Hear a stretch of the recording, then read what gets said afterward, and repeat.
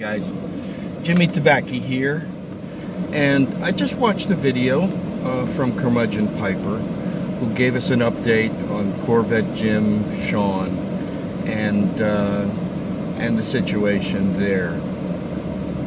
I have to tell you, I'm encouraged by this, and it really shows me the power of prayer between our family, and the fact that God is moving in this situation.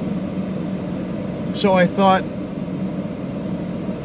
on this Faith Chat Friday, it would be a respectful and wonderful time to God if we all joined in prayer.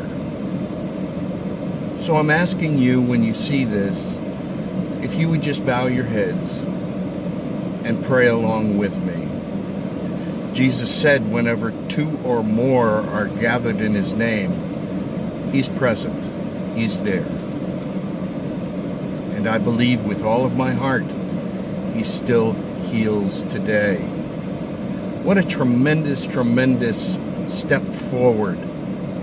The other night, Sean's brain had no activity. And 24 hours later, he was having some activity. And hanging on by the grace of God. I'm thrilled inside for that. And I do want us to seriously bow down and pray.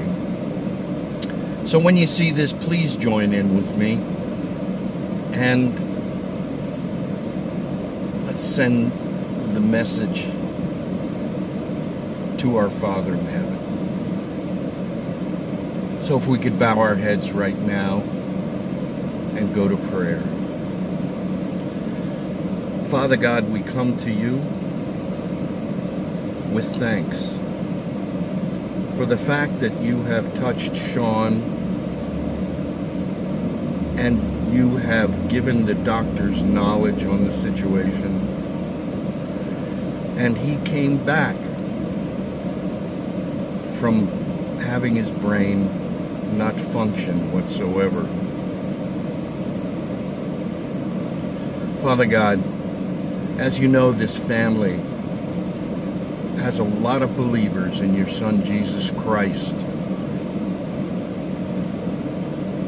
We not only have a lot of believers in your Son, Jesus Christ, we believe in you and we love you. And we've joined together and agree that you are working wonderful, wonderful miracles at this point to keep Sean going. I have every confidence that things will work out all right. Father God, we ask you to continue the progress, to stand by Jim, his family, Sean. Give them the peace that goes beyond understanding, and give them the courage to carry on in this situation. We love you, Father, and we depend on you for our lives. Help us, please, at this time. In Jesus' name I pray. Amen and amen. I want to thank you, family. I want to thank you from the bottom of my heart.